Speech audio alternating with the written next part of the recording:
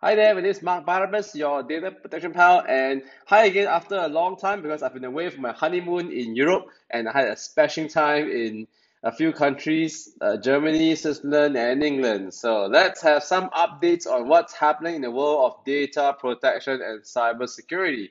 So one of the big news that happened just a few days ago is WhatsApp. Are you using WhatsApp in your phones?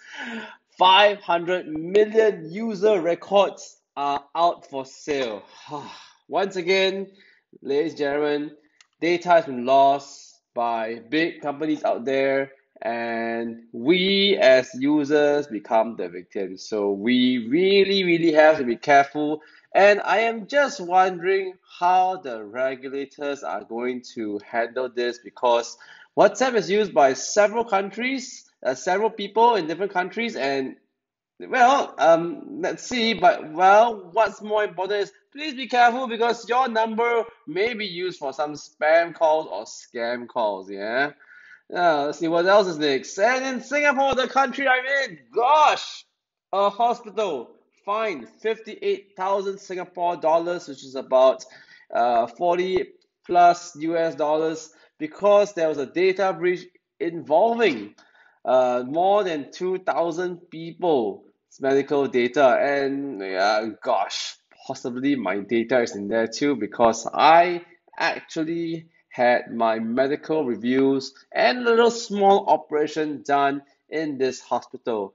Now, this is again a big warning to all those folks who are in healthcare because healthcare happens to be one of the targets for this threat actors because they really want to steal somehow, to want to steal medical data, probably to sell to those insurance companies or I don't know. But kind of think of this, if these insurance companies stop buying data, will this prevent these hackers from stealing data? Think about it. There was this campaign that was out there. If the buying stops, the hunting stopped as well. That was a message for killing animals and all that. So I wonder whether we can help this. But again, once in a while, be careful of your data. And again, if it's organization, there's nothing much we can do about, but we just gotta be vigilant and aware of scams and calls that come to us. Now, this article comes in a very good light because with those hacks that happen, how do we then communicate privacy and data protection to families and students? So really, I think the education for cybersecurity and cyber hygiene even has to start from the home, where parents toss the kid an iPad, expecting the kid to know how to stay safe online. Now, that doesn't come with birth. I believe that learning cybersecurity is acquired rather than natural. I mean, we do have some natural human instincts, but I don't think cybersecurity is one of them. So, parents, teachers, please educate children on cybersecurity. And I have a little solution for you. I created a game called Data Heist that educates even young kids on cybersecurity and cyber hygiene. So, check it out later. Now, one of the major risks that happens because of breaches, and we go back to WhatsApp and even the hospital, Farrer Park Hospital in Singapore, one of the common reasons why data breaches happen is because of third-party risk. And sometimes third parties do come into the office or the workplace to do some sort of work, like example, repair the server, service the hardware, service software even. And of course, there are third parties that work remotely through VPN, through common shared networks, through things like TeamViewer and these online software. So it's like kind of like important for us to make sure that we take care of our third party risk because third party apparently I think is almost like what a good I don't know whether my numbers are correct, but a good 50% odd of these risks are really third-party risks. So how are you handling your third-party risk? My recommendation is you can't really go and physically audit all your vendors, but the least you could do is, send them a checklist and have them do a declaration on their practices and make sure they've got a DPO in the house, they've got somebody that checks on themselves. At least do a second party audit within internally.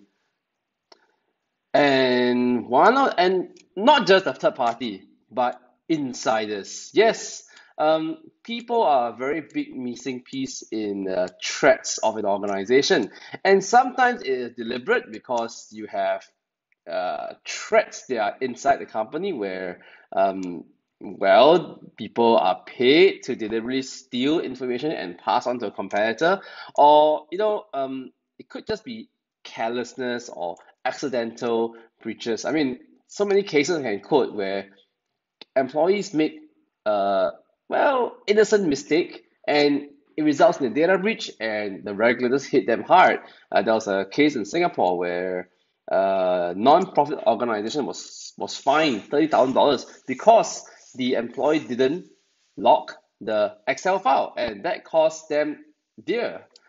Well, so what's important is we have to really build our own team to build a trusted workforce to ensure that everyone kind of check on each other to do internal checks, because in Singapore we say cannot own self check own self, so that's where we gotta have a teamwork to help each other to look out for mistakes or gaps in our work.